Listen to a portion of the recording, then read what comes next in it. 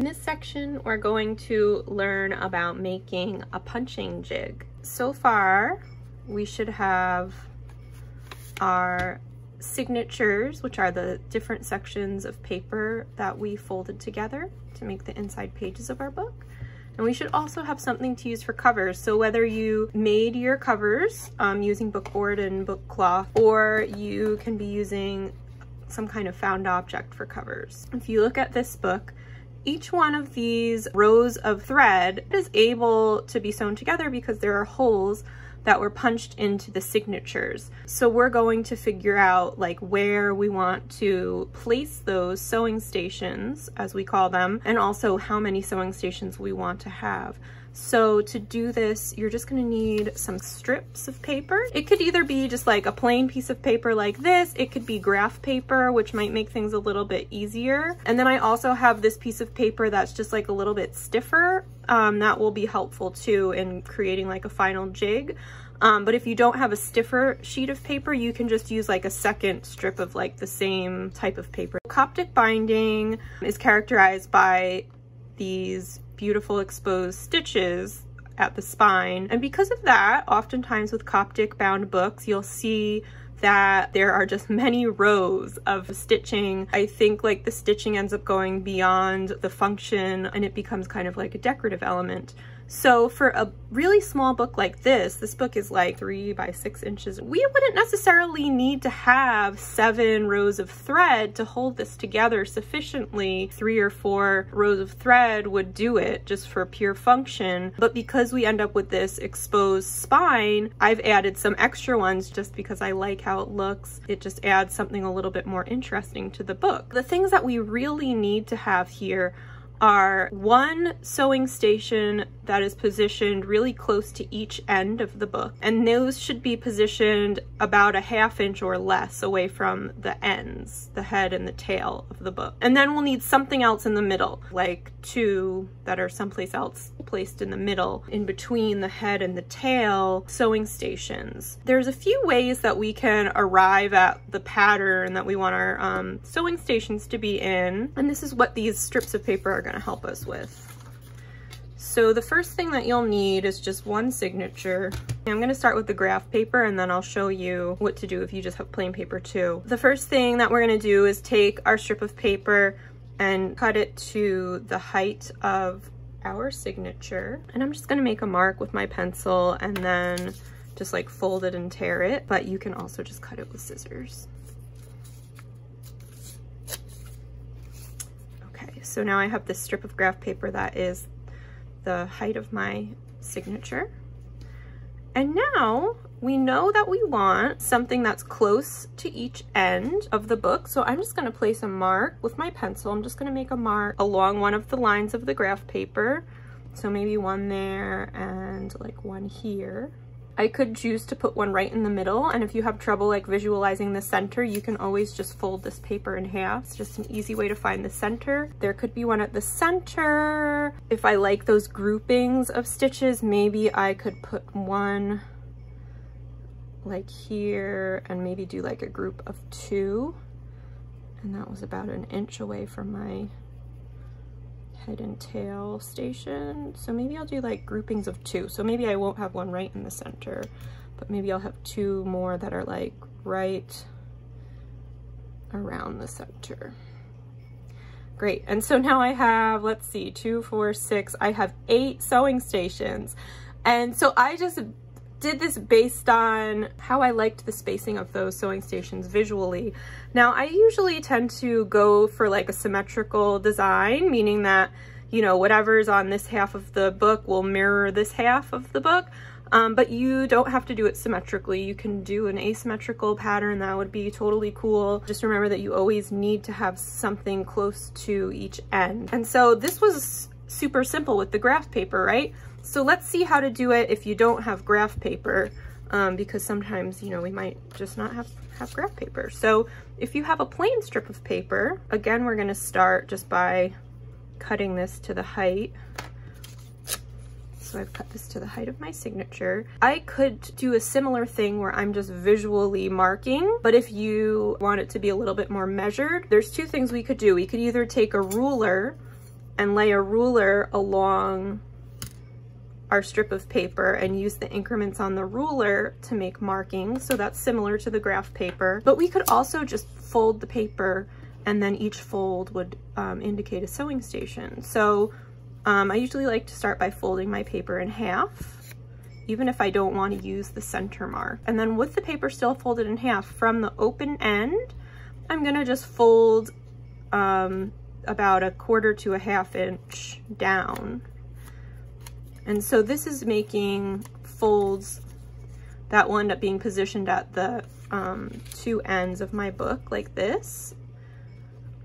And then I have the center. So if I don't want to use the center, that's fine.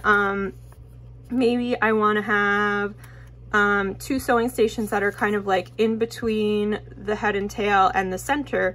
So then I can, again, like fold this in half, and then I'm just going to fold the center fold to meet this fold. And now I have two more folds, so I could use these two as sewing station. I have it folded up again this way, and now I'm going to put another fold that's just, you know, close to that second fold that I made.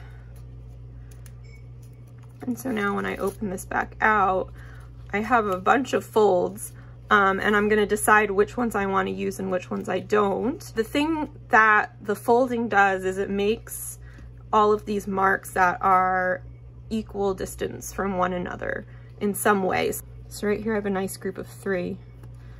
And then the same thing over here, I have a nice group of 3.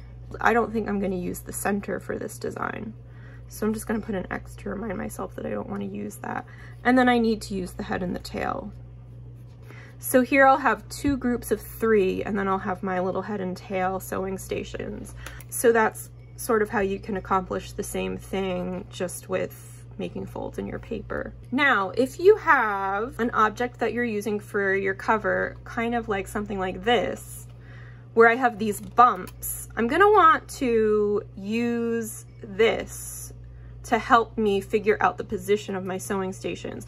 Now this would also go for like if you're using an object that already has holes in it. Or I had another student who was using like a piece of an erector set that already had holes in it. So she made her punching jig based on the holes that were already in the plate from the erector set. So I'm gonna make another jig for my Lego base. I wanna start the same way by just cutting this strip of paper down, and then I'm just gonna hold it over the cover, and I'm gonna make a head mark and a tail mark. So I have my 2 sewing stations that will be closed. And what I'm trying to do here, I'm working with these little bumps from the Lego pieces to make sure that my sewing stations are going to be in between. I don't want thread to have to be going over the top of this bump. I want it to go in between the bumps. So I'm just making a mark that corresponds with those spaces. So maybe I'll do one there and there, and because these bumps are evenly spaced, I can kind of use those almost like the grid on the graph paper. So here I have like my head and tail, I have a center, and then I have 2 groups of 2 on either side of the center.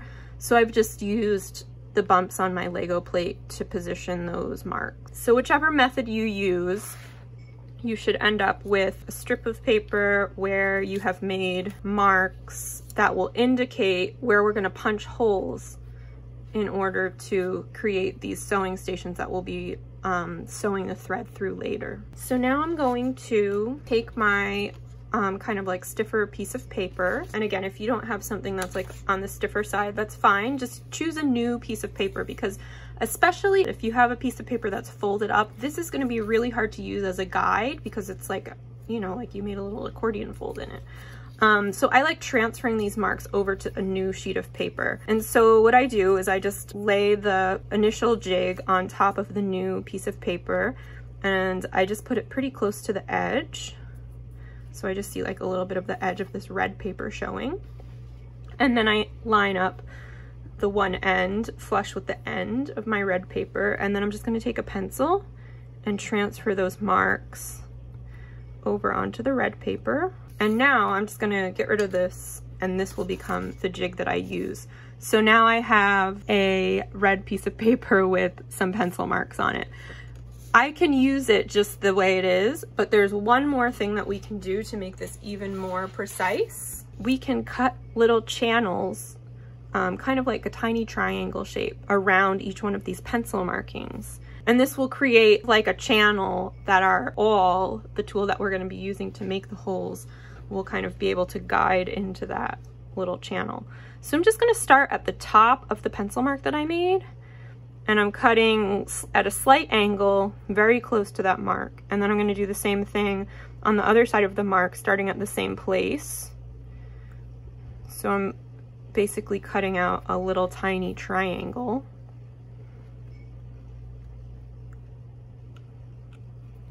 And I'm just going to do that at every mark.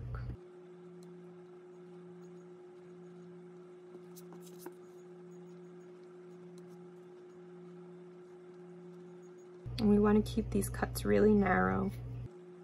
So you can see that I have these little triangular shaped cuts at each place where there was a pencil mark before. All right, so now that we've made our jig, we are ready to punch holes in our signatures. So now that it's time to punch holes in our signatures, you'll need all of your signatures, an awl, so that's our tool for punching holes. I'm using this light duty awl. You can also use your heavy duty sewing needle or bookbinding needle for this as well. And then we'll need the jig that we just created. So what we're gonna do is we're gonna take one of our signatures, and I'm gonna make sure that the pages are nice and flush together. You know, we don't wanna have like one piece that's kind of like hanging off the end. And I'm gonna place it down on the table. I'm gonna take the jig. So notice how the red sheet of paper, I did not cut it to the height of my book. It's totally fine because the position of these notches that I cut is exactly the same as what it was on the initial jig that I made. When I look at this, I place this in to the fold of my signature. And when I look at this, I can see that all of my sewing stations, the notches that are gonna help me create those sewing stations are evenly spaced in the space of my signature. And then I have this extra over here. And this actually ends up coming in handy to have this a little bit longer because this just ends up helping you move it around a little bit more, like when you're taking it out and putting it into the next one. So I'm positioning this so that the edge with my notches or with my pencil marks is right into the fold of the book. And then so that the end of it is flush up against the end of my signature. And we want to make sure that this is positioned as carefully as possible because we have 6 signatures to punch and we want this positioning to be as close to the same in each signature as possible. So I'm going to put this here, I'm going to hold it in place with my left hand, and I'm going to take my awl and I'm going to guide the point into the notch that I created. And if you only have pencil marks, that's fine. Just make sure that your point is matched up with that pencil mark. I'm holding the awl at like a 45-degree angle, and I'm gonna support this part of my signature with my left hand at this point, and I'm sort of still holding my jig in place with some of my fingers of this hand and now with the fingers of my right hand as I hold the awl. So I'm gonna slightly close the signature and then I'm just gonna punch through with the awl, and you can see how the awl has come right out of the point of the fold. And so that's what you want to see, that the awl is coming through at the point of the fold. Now we're going to do this all the way down the length of the signature. So if you noticed that your jig, or you felt that your jig shifted a little bit, just reposition it. And so I'm just going to keep punching in that manner. So lining it up with my notch, and I can feel that the point of the awl will go right into the notch. And then I'm just going to push gently so that it goes through. So I've punched all of my holes for my sewing stations in that one signature. Now I'm going to place this just ahead of my work area, and I'm going to move on to the next signature and do the same thing. And I'm just going to continue doing this until I've punched holes in all of my signatures.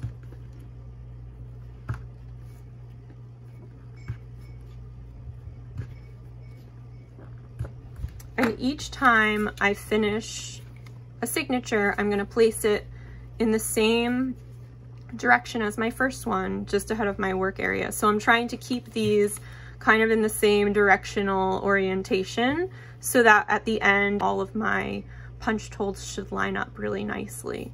So you can just go ahead and continue with your other signatures until you have punched holes in all of them. Okay, and once I've finished punching holes in all of my signatures, if I jog them together, I should be able to hold these together and see that all of the punched holes are pretty much lined up with one another. Nothing is like wildly off. If something does seem wildly off, it's possible that you may have just flipped one, you know? So the first thing I always check is just that if I flipped it. So see how, even though I have a symmetrical design, when I flipped that one, these are very off now, like they don't match up. So if I see something like that, the first thing I'm gonna try is just flipping it around, and now those match up much better. If that is not the issue, maybe your jig just slipped and you didn't really notice, that's fine, it happens. So what I would suggest in that case is either just like scrapping that signature and then just having less signatures, or you can, if you have more paper, just make another one and repunch it. All right, now we're ready to move on to punching holes in our covers.